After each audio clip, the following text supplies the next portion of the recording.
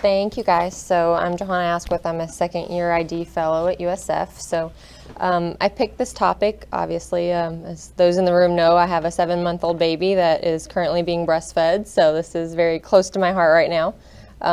But I think I've encountered some questions this year that would make this relevant for everybody else too. So I've got some things mixed in, so I hope you guys enjoy it. So we'll get started. So first thing, our objectives. So we're going to talk about the current recommendations on breastfeeding, breastfeeding challenges, some proper pumping techniques, breast milk microbiome. We'll talk about transmissible infections, donor breast milk, and of course I don't have any disclosures and no conflicts of interest. So first thing, the current recommendations. So the American Academy of Pediatrics and the WHO both have recommendations, and both say to exclusively breastfeed for the first 6 months is recommended. American Academy of Pediatrics says up to a year or longer, and add solid foods in at 6 months. WHO says up to 2 years or longer. So a little bit about some colostrum and breast milk. So colostrum provides all the nutrients that a newborn baby needs. Compared with the more mature milk, it has a higher protein level, slightly lower in sugar, and significantly lower in fat. The more mature milk, it has virtually all the elements that a baby needs. It has protein, sugar, fat, as well as antibodies. If you are breastfeeding, you do have to supplement with vitamin D, so that's the one thing that would be lacking. Breast milk contains antibodies, as we all know, immune factors, enzymes that protect the baby against a wide variety of diseases, which you don't get with formula. All right, so the breastfeeding baby. So benefits for baby. It's obviously perfectly balanced nutrition for the baby. It's easy to digest. There's a lower risk of infections, chronic diseases, allergies, obesity, leukemia, lower incidence of SIDS, lower incidence of sepsis and necrotizing enterocolitis in preterm infants. And it's actually recommended for all preterm infants less than 1.5 kilograms to receive human milk, whether that's their own mother or donor breast milk, and the added benefits of improved neurodevelopment. So the American Academy of Pediatrics put out a milk policy statement, as you can see up there. They actually had the incidence per each kind of infection and how much of a reduced risk you have depending on how much you're breastfeeding. So in some incidents, just any breastfeeding at all, like for otitis media, can reduce your risk by about 25%. If you breastfeed for 3 to 6 months, 50%. Longer than 6 months, you reduce the risk for baby having otitis media by 75%, and that's true with upper respiratory tract infections, asthma, RSV, and neck as well. Some additional benefits. So breastfed babies have lower incidence of atopic dermatitis, gastrointestinal diseases, celiac disease, obesity, diabetes, leukemia, and SIDS. Okay. So why breastfeed? How about the benefits for mom, right? What about me? So a lot of things are decreased. So decreased postpartum blood loss. The uterus involutes a lot quicker if you're breastfeeding. A lower incidence of postpartum depression, which is a pretty big deal. Lower incidence of type 2 diabetes, except for in mothers that already have gestational diabetes. There's a lower risk for rheumatoid arthritis, hypertension, hyperlipidemia, and coronary artery disease. The incidence of breast and ovarian cancer are actually reduced by a pretty significant amount. I mean, 28% if you breastfeed for a year, and then for each additional year that you breastfeed, the risk goes down even further by an additional 4% each year. So pretty big. Delayed menses and natural contraception if you're exclusively breastfeeding, and then a faster return to pre-pregnancy weight, supposedly. So all those benefits aside, what are the common reasons for people to actually stop breastfeeding? So biggest one, lactation and latching problems. Breastfeeding is supposed to be natural, it's supposed to be easy, and I will tell you that it is not, and it takes a lot of people showing you how to do the right thing and take some practice. So there's a lot of sore and achy nipples in the beginning. So That's a common reason why people quit breastfeeding. Cultural norms and lack of family support is another. Unsupportive hospital practices or policies. We work at a hospital that really supports breastfeeding, so there's lactation nurses available. They don't give breastfeeding babies pacifiers. They don't give them formula if they're breastfeeding, so there's a lot of procedures in place that really try to support breastfeeding if that's what you're trying to do.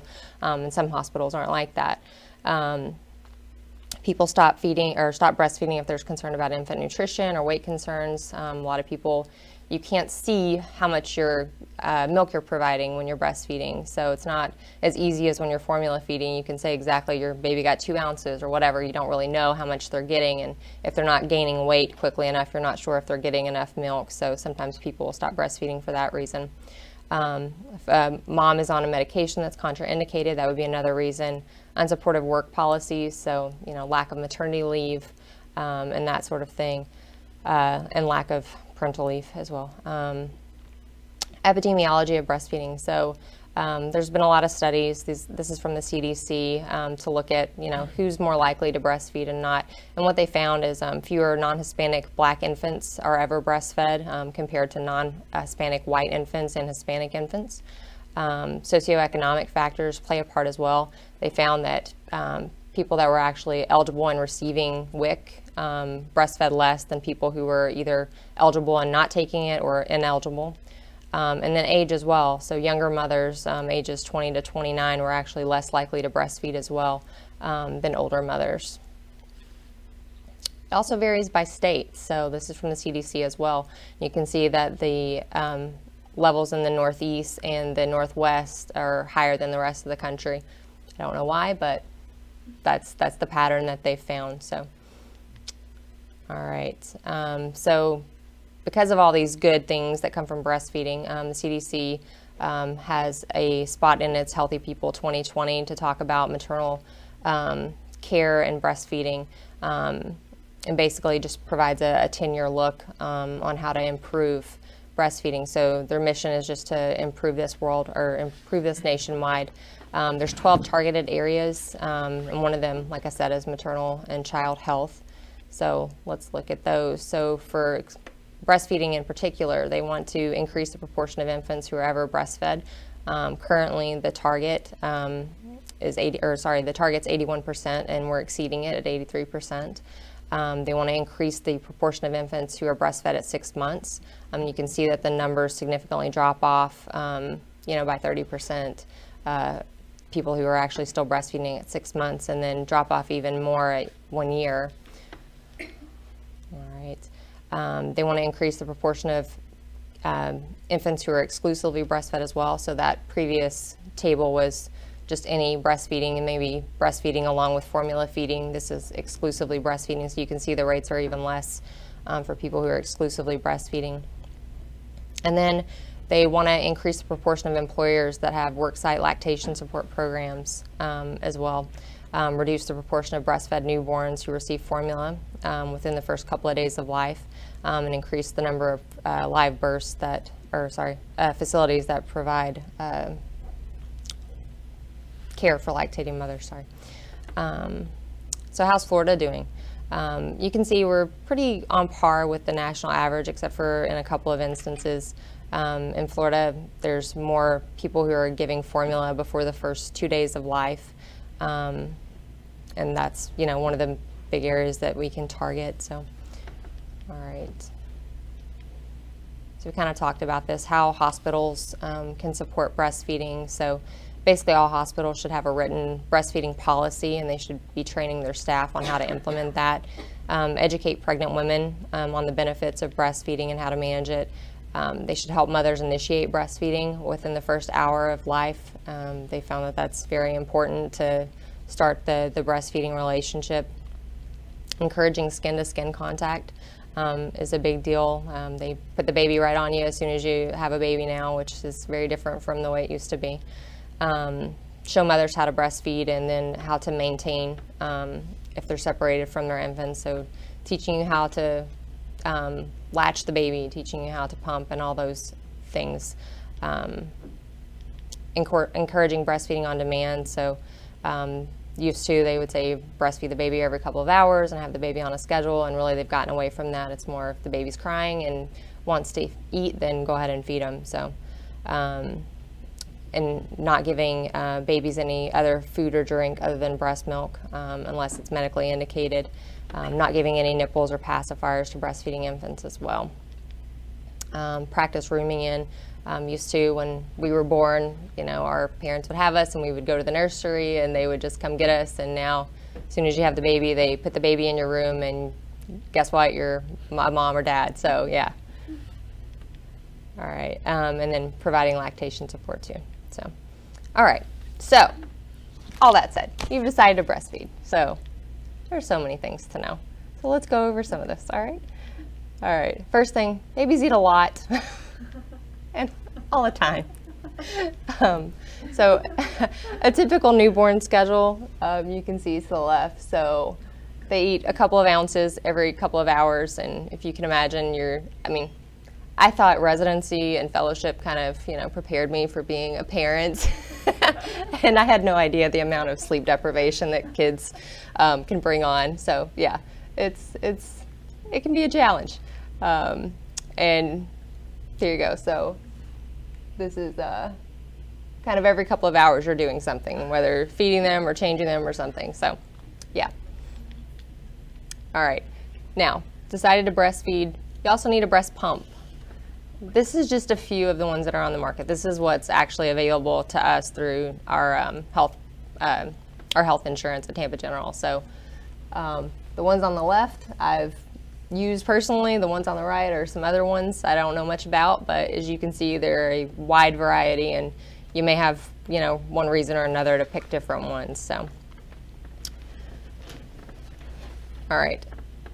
And you may think that, you know, feeding them a lot, they're eating every couple of hours. Well, you also should be pumping in between that time too, to kind of help establish your milk production. So you're not just done after you feed them. So you want to go from the picture on the left to something more like the picture on the right, if you're doing it right.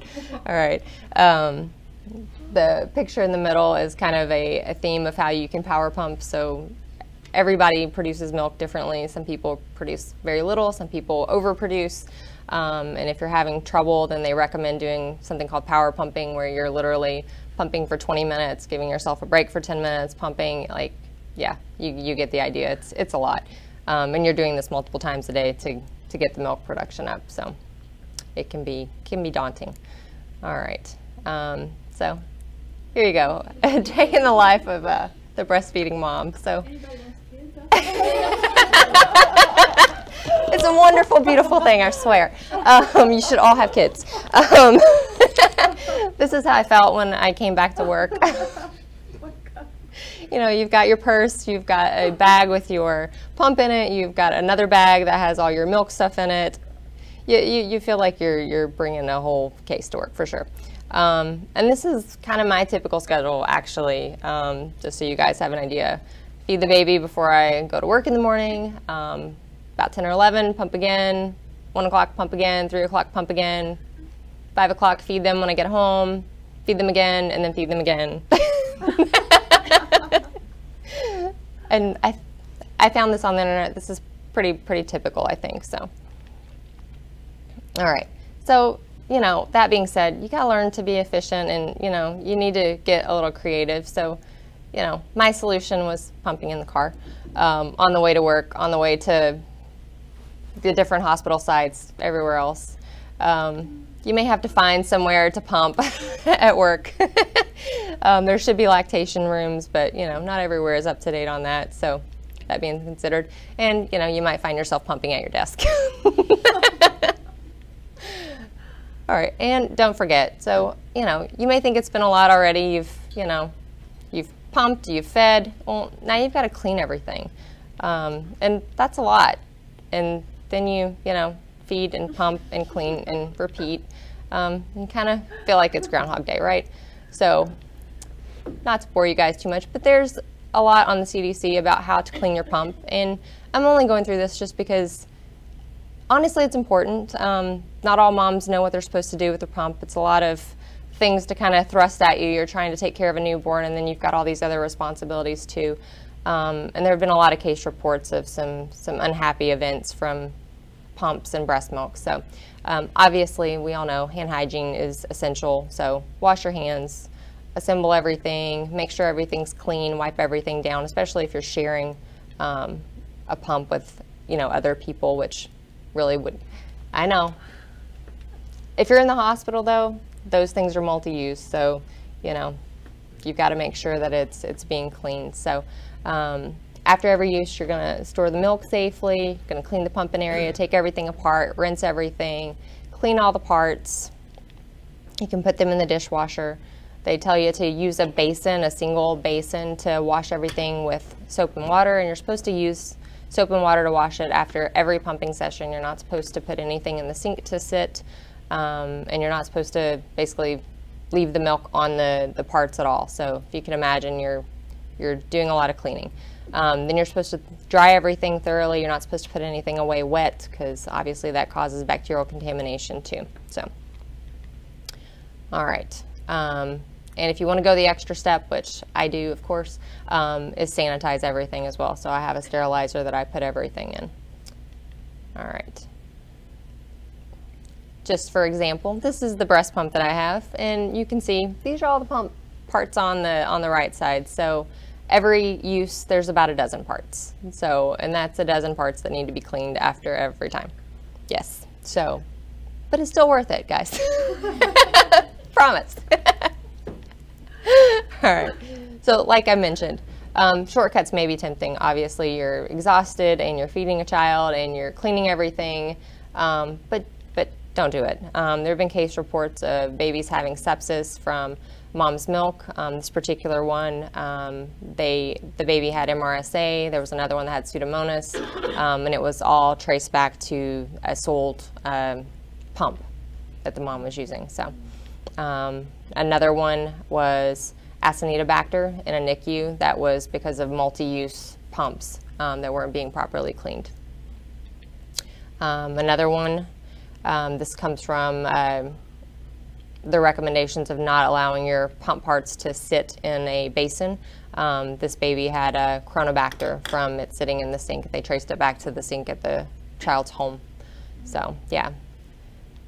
So saying all that, some breast milk storage stuff. So use breast milk storage bags, clean food grade containers, avoid bottles that have the recycle number 7 on it, which means it contains BPA, and never store breast milk in disposable bottles or bags. I actually found this picture online, which you can see is someone has their breast milk in a water bottle, and those were actually for sale. So that's highly discouraged, so don't do that. There's a lot of storage guidelines as well. So a lot of things go into breast milk. So you have to know if it's fresh breast milk, it can sit out at room temperature up to 4 hours. If it's older than that, it needs to be discarded. You can put breast milk in the refrigerator for, this is 3 days, I've seen up to 5 days, or you can deep freeze it for up to 6 months. Once you thaw it, you've only got an hour or two to use it, and then it's bad, so you've got to be careful with thawing things out and freezing. Obviously label everything, use the oldest milk first. Don't store it in the door of the refrigerator, because obviously there's too much variation in temperature there. Freeze breast milk in small amounts, you don't want to be wasting it. Thaw it in the refrigerator overnight, or you can thaw it in a warm container, but whatever's thawing you must use or you need to throw it away. Obviously never use the microwave to heat breast milk or any kind of milk, because it can have heat spots. Use breast milk within 24 hours of thawing in the refrigerator. Once it's brought to room temperature, like I said, use it within 2 hours, and then never refreeze it once it's been thawed. All right, so saying all that, is breast milk sterile? You would think that it is, right? I mean, why wouldn't it be? But no, it's not. There's a lot of articles out there about breast milk microbiome. I just picked a few just that I thought were interesting. There's lots of different techniques that are out there. Some have used PCR to see what kind of bacteria are there. Some have used culture, so I think that's why there's so many different results. And then bacteria vary. I mean, we know this. Like, you go from hospital to hospital, you see higher incidences of some bacteria in one hospital than another, and you can see this in all these studies as well. So this one I thought was interesting. So this is a study of Chinese mothers, and they're looking at 3 cities in China. It was conducted between 2011 and 2012, and they used a 16S RNA PCR to look at all the bacteria in there. And they looked at aseptic techniques as well as non-aseptic techniques to see if the bacteria varied. In the inclusion criteria, they looked at women between 18 and 45 that gave birth to a single healthy baby and that were exclusively breastfeeding. Exclusion criteria were gestational diabetes, hypertension, cardiac disease, as well as hormonal therapy and antibiotic treatment. All right. So their procedure, they did 30 collections from aseptic protocol, and that for them was sterile gloves. They discarded the first few drops, and then the breast was thoroughly cleansed with chlorhexidine solution before it was collected. And then 60 samples were collected from a different group of mothers that just used standard protocol, and they really didn't have any guidelines on the proper cleaning technique for those. Breast milk was sampled in different quantities depending on if it was colostrum or not. The samples were frozen and then shipped to Switzerland for DNA extraction. All right, so here's the results. That top one is the standard technique, so those were not collected aseptically, and then the bottom is aseptically, and you can see, I mean, there's a wide variation in bacteria depending on how it was collected and whatnot. You see a lot of skin flora, a lot of strep and staph, as well as I thought was interesting was there was a high percentage of Acinetobacter in the ones that were collected without aseptic technique. All right. What they also noticed was that aseptic technique had a log less bacteria than the ones that were collected with standard protocol too. All right. There's another study that I found. I picked this one because this one was actually done. One of the centers was in St. Pete. So they were looking at breast milk and establishment of the infant gut microbiome.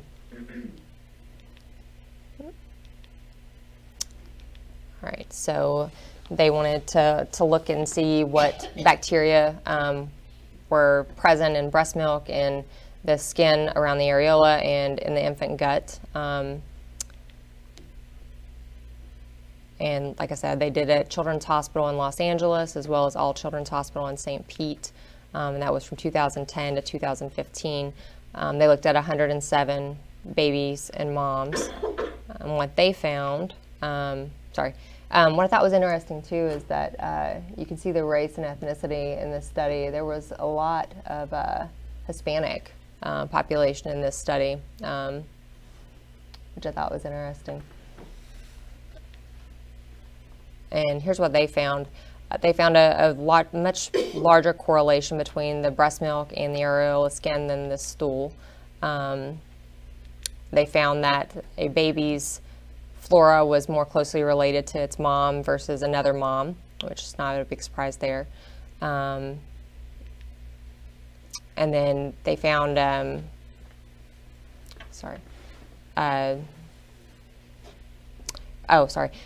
also looked at what happened after solids were introduced, and they found that there was a dose-dependent measure for that as well. So that's what's shown here.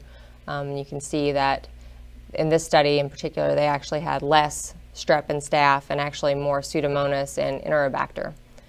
So yeah, it definitely varies widely depending on geography. Okay. And then you can see how the stool changed, the flora changed as well as solids were added. Okay. Now, I told you there's a lot of information out there. So some other things I found, global variation, obviously. There's studies out there that look at the delivery method, so vaginal delivery versus cesarean delivery, to see if that changes the microbiome. Maternal health and diet, of course. One study found that moms getting a probiotic actually found that in their breast milk, even after treatment. Milk from obese mothers had more bacteria, but it had less diversity than mothers that were not obese. Antibiotic use during pregnancy actually increased the overall bacterial count, but it decreased its diversity. And then chemotherapy was also looked at, and they saw an increased amount of Acinetobacter and Stenotrophomonas. So, all right. So that said, we always hear breast is best. So is it always? So we're going to talk about some of the transmissible infections, and I think this is where we may come into play. Someone may ask if it's okay to breastfeed, if they've got these certain conditions. So first one we'll talk about is mastitis. Obviously, it can be caused by milk stasis or a bacterial infection. Affects about 25% of lactating women.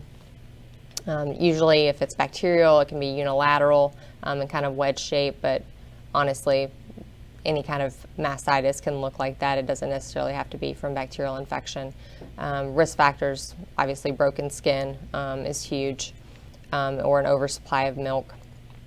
Primary treatment is just to reverse milk stasis, so to keep breastfeeding or pumping to get the milk out of the ducts. Analgesics and antibiotics may be needed at sometimes. All right. Breast abscess is the most common complication of mastitis. All right. Next one is flu. This actually happened to me this year when my baby was 5 months old. So I was like, what do I do? Do I feed her? Do I not feed her? What am I supposed to do? So is it safe to feed a baby if you have the flu? And yes, it actually is. Obviously, the flu is not transmitted through the breast milk, but baby gets antibodies from the breast milk, and it can actually help them get over the infection too if they have it.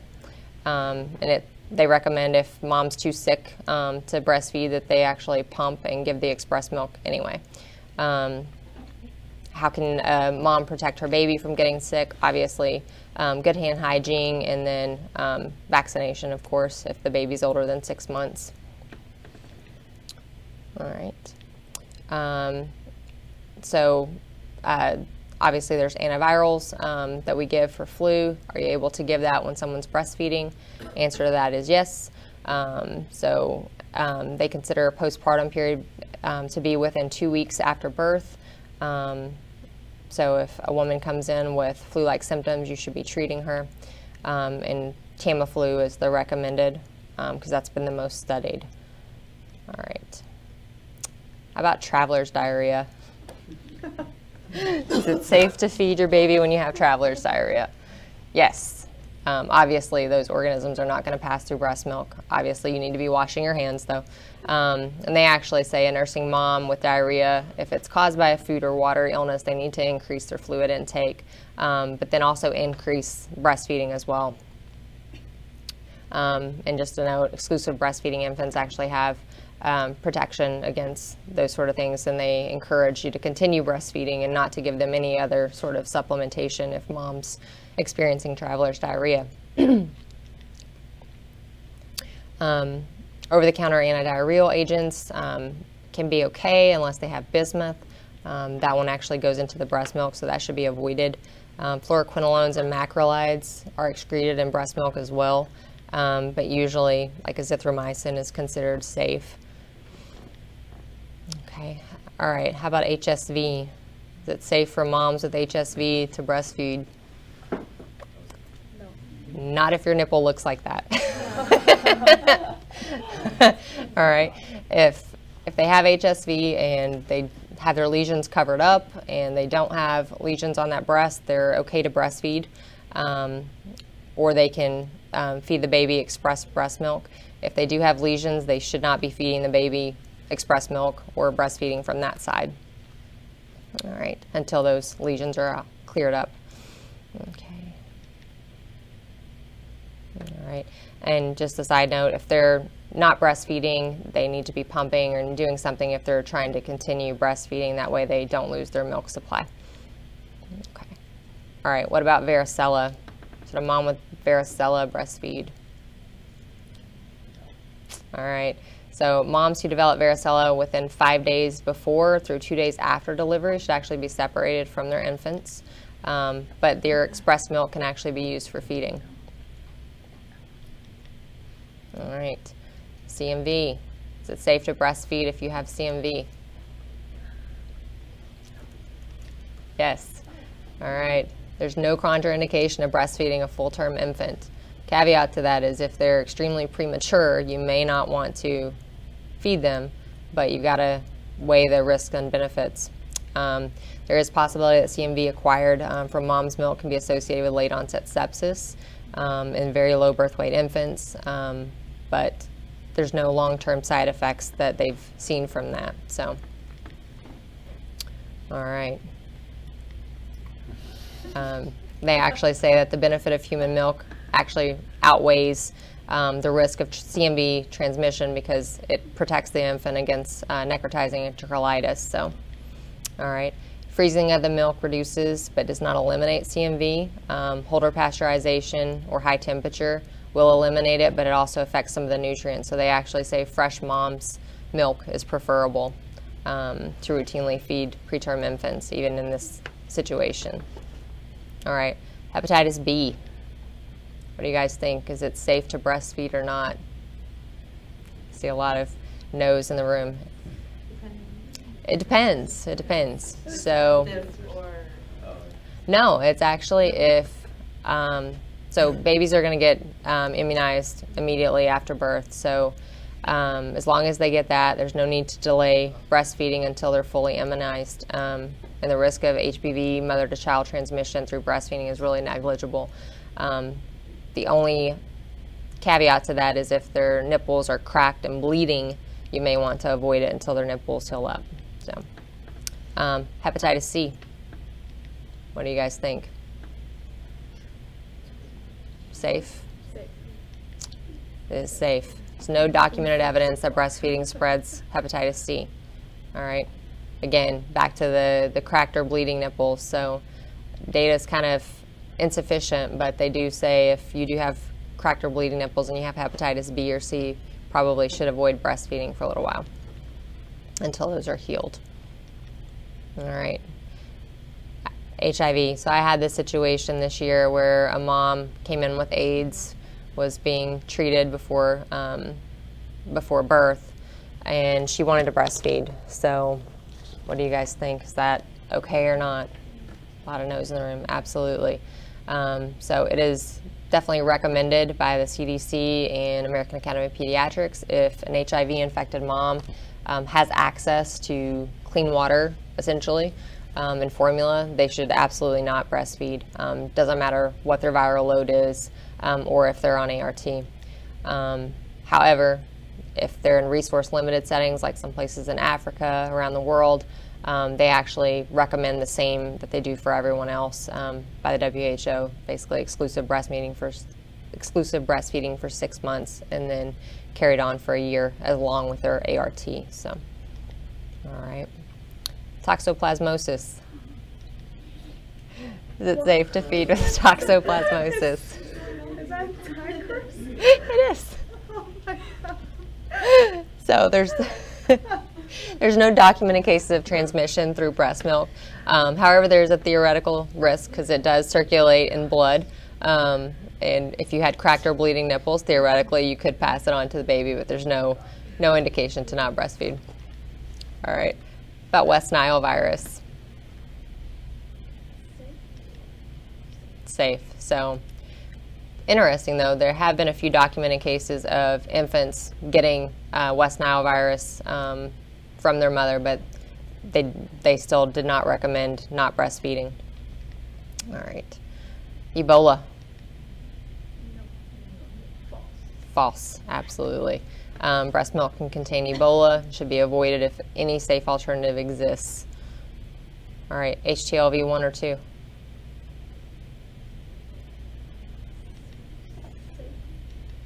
False. Yes, they should avoid breastfeeding if they have HTLV 1 or 2. All right.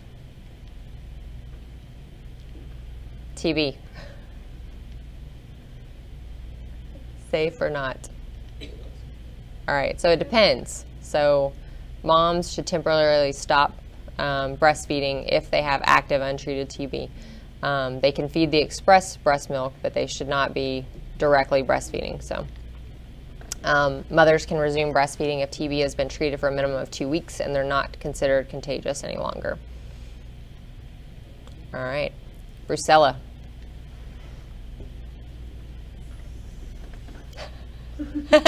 Everybody's like, I don't know. It's not. If it's untreated brucella, they should avoid breastfeeding and should not feed the express breast milk either. Okay.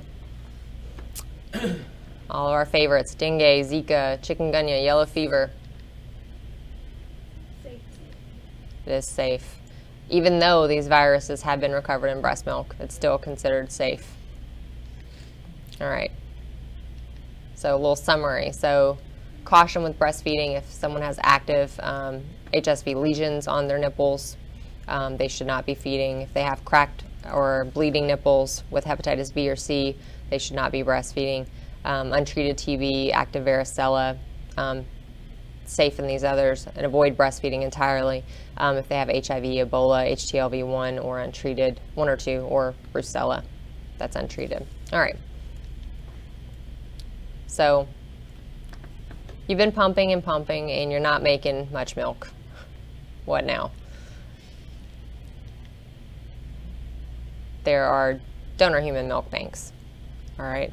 And American Academy of Pediatrics published this in 2017 on the usage of donor milk, and they actually recommended it especially for high-risk preterm infants. So what does that mean? So donor human milk. So these should be considered for infants that are weighing less than 1,500 grams, or if maternal milk is insufficient. It's actually pasteurized and it's safe when appropriate measures have been taken, and they actually screen donors, they collect it, they store it, pasteurize it, and then distribute it. For the U.S., the Human Milk Banking Association of North America is the primary source. There's 24 of these currently in the U.S. They do the screening with the health screen, they do serologic testing, and they give moms instructions on how to collect, store, and ship the milk. The majority of that milk is distributed from the Human Milk Bank to the NICU, and then occasionally to home use as well. All right. So the process that they go through, obviously all the team members, they have to wash their hands very thoroughly. They always have to use gloves. They take the donated milk, they transfer it into another glass container. It's usually pooled with about 3 to 5 other moms' milk. It's thoroughly mixed up. This is good because obviously it's kind of disseminating if there was anything bad in the milk, it's kind of diluting that out. They pasteurize it. Afterwards, they actually culture it. If there's any evidence of bacterial contamination, they discard it. They then freeze it, store it, and then ship it. All right, so pasteurization, so they use Holter pasteurization. That's 62 degrees Celsius for 30 minutes. It destroys, obviously, the cells, destroys some anti-inflammatory factors, viruses, and bacteria. And that's including good and bacteria. The bioactive components of human milk are also decreased, but it doesn't have as much of an effect on the macro and micronutrients like vitamins. All right. As of 2017, there were no reported cases of viral hepatitis or HIV from pasteurized donor milk, which is good. So how about non-milk bank breast milk? I didn't realize, but this is actually a website that's out there. There are multiple other ones where you can actually go on and purchase or sell your breast milk. And there's obviously no screening or pasteurization. The milk is often from a single person, could be contaminated with medications or drugs. There has been reports of contamination with even human milk, or sorry, cow milk.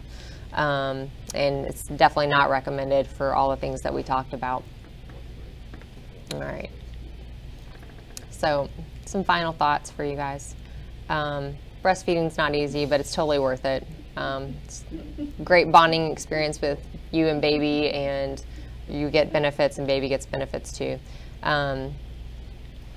Breast milk is not sterile, so you definitely need to take a lot of precautions in how you pump, how you store it, and how you clean everything. And then again, for us, breastfeeding or feeding express milk is not recommended for moms that have HIV, Ebola, HTLV1 or 2, or untreated brucella. Some other thoughts. Don't cry over spilled milk unless it's breast milk, and then cry a lot because you went through a lot of effort to make it and get it out. So some other thoughts. Sorry. Be kind. You never know how many times a mom got up last night.